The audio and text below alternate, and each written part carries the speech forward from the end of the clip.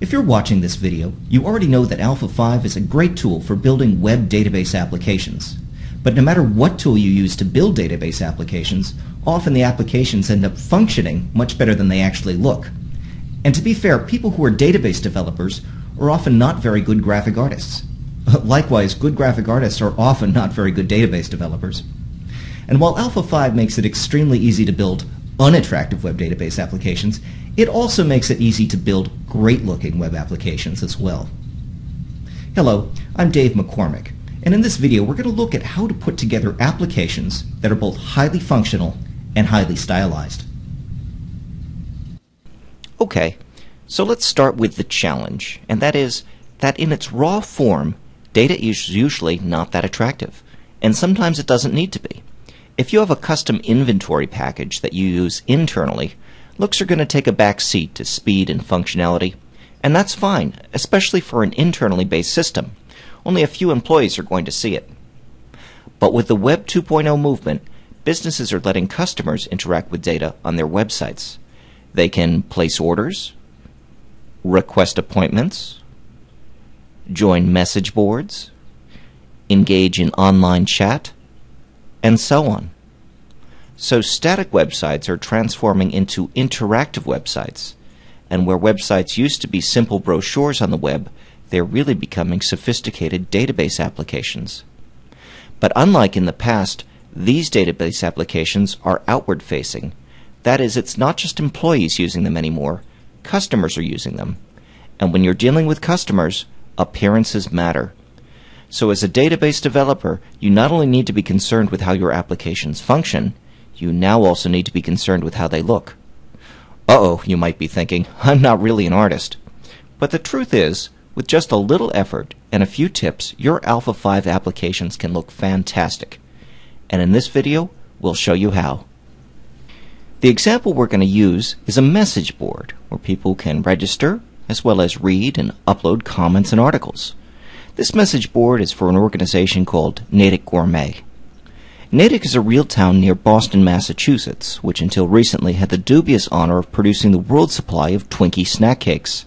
Today, where the factory stood is a high-end shopping mall featuring quite a few high-end restaurants, and since the heyday of the Twinkie, tastes and foods have become far more sophisticated. So in our example, a fictitious organization started up called Natick Gourmet. And this is a site meant for the general public, so it needed to look good. We're going to take a look at the Natick Gourmet message board and see what it does and what it looks like. Then we're going to see how it was created, both functionally in terms of what it does, as well as style-wise. In other words, how and why did we get it to look the way it does? Let's take it from the top, starting with a header graphic. Here on the home page, the header graphic is both a design element and a functional element. It shows the title of the message board, but it also includes a place to log in. The login component was created using Alpha 5, while the graphic it sits on was created using PaintShop Pro. PaintShop Pro is an image editing software similar to Photoshop. When I created this image, I left a space specifically for the login component here on the right. Let's spend a minute looking at the graphic. First, it's fairly simple. It's a rounded rectangle with a piece of clip art on the left. The rectangle sits on a gradient background. Another rectangle is then used to hold the login component. I made the graphic 800 pixels wide because I wanted the page to be 800 pixels wide. I think that's a fairly good width for most web browsers, but make the graphics any width you like. When the graphic is ready, I save it as a JPEG and then add the file to the web project's control panel so that I can publish it later. So now with the graphic complete, it's time to create a page to put it on.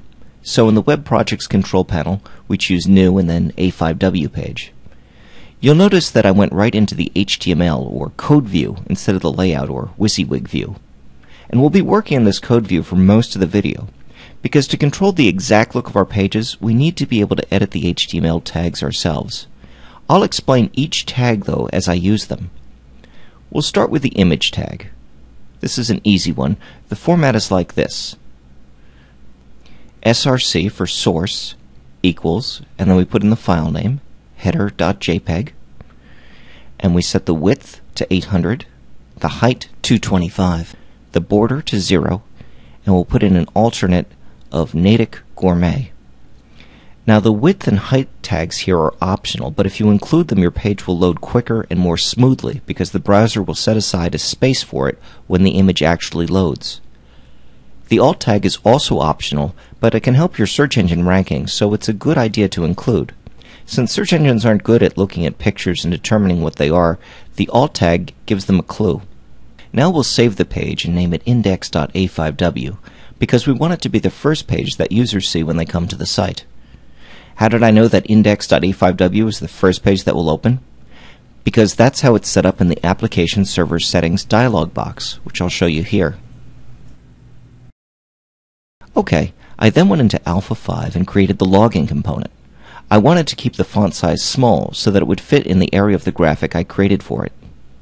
There were a few other changes I wanted to make too. Because space is tight, I don't want to display the change your password link in this component. So its inline style I set to display: none. That's a bit of HTML that tells the web browser not to display this section, and you can use it elsewhere in Alpha 5 too. I also wanted to make the forget your password link smaller. I also wanted it right justified, and I wanted the font to be trebuchet since that's what's used elsewhere on the site. So I set those attributes here. For the inline style, I used this HTML.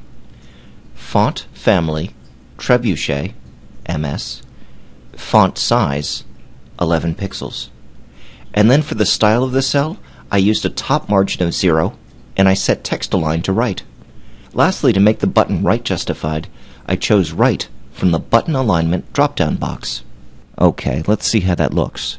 That seems about the right size, so let's publish this component and incorporate it into our home page. So here we are back in the HTML editor, and this time we're going to insert a login component. To do that, we're going to have to switch over to WYSIWYG mode, since Alpha 5 doesn't let you insert components in the source view. But before we do this, let's mark this spot where we want the code inserted with a couple of X's. Now when we switch to WYSIWYG mode, we see our header graphic, and underneath we see a couple of X's. We'll highlight those X's just so we have a target to insert the component. Then we'll choose Insert Component and select our login component. For the page background option, we'll choose Don't Set Page Background.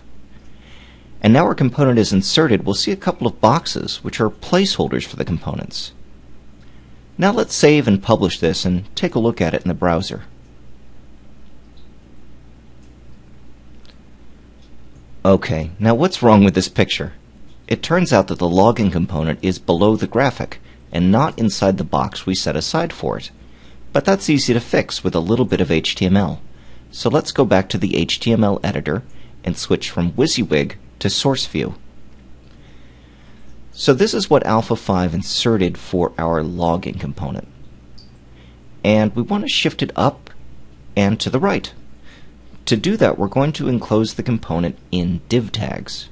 So at the top, we open the div, and down here at the bottom, we close the div. Now, divs are kind of like placeholder tags, and they're used for all kinds of reasons. In this case, we're using it to position the component. So, at the first div tag, we're going to include a style attribute that reads like this. Style equals margin top negative 175 pixels, margin left 610 pixels. This tells the browser to move the div section up 175 pixels and move it from the left over to the right 610 pixels. Now we save and publish, and we go back to the browser and reload, and that looks pretty good, but I could always make additional edits to the margin if I wanted the component a little higher, lower, or more or less to the left. And that wraps it up for this video. I'm Dave McCormick. Thanks for watching.